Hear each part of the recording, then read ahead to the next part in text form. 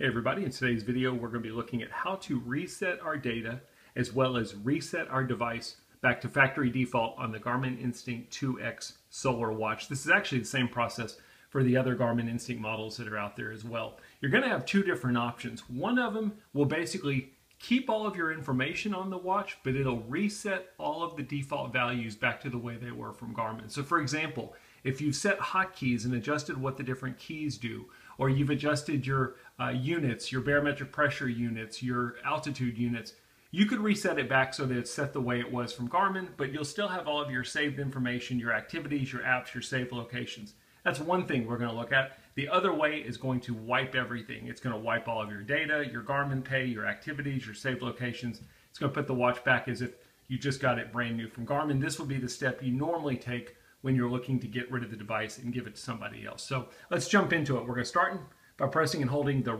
middle button on the left-hand side. That's our menu button. That's going to take us to the main menu on the watch, and then we're simply going to press the up button one time because we need to get to the bottom, which is System.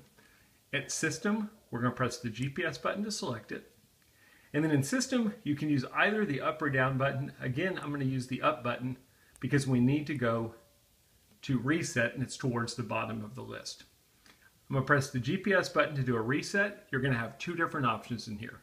Reset default settings is basically going to, again, put the default settings on the watch and leave all of your information on there. This is good if you've been playing with the watch, you've been adjusting things, and again, you just want to get back to square one and not lose your information. You would press GPS to choose Reset Default Settings. If we go down one option, you will see Delete Data and Reset Settings. If I press this, it's going to take us into the system reset, basically to wipe the device clean. When you press the GPS button, it says Delete Data and Reset Settings. Do you really want to do this? Yes or no? You can use the up or down button to choose your given value. I'm going to choose yes. And it's basically wiping my device. There's not a real specific message. Sometimes they'll say, hey, listen, if you do this, it's going to reset all of your information. Are you sure you want to do it? It's not the case with this device. It basically says, hey, you sure you want to do it? Yes or no. And it's going to wipe it. We're going to sit here and wait for a couple of seconds. Depending on how much data you've got on your device, this process could take longer. I've just started using it, so I'm just wiping it, starting over. It shouldn't take all that long, but I'll let you look at what it looks like when it finally resets.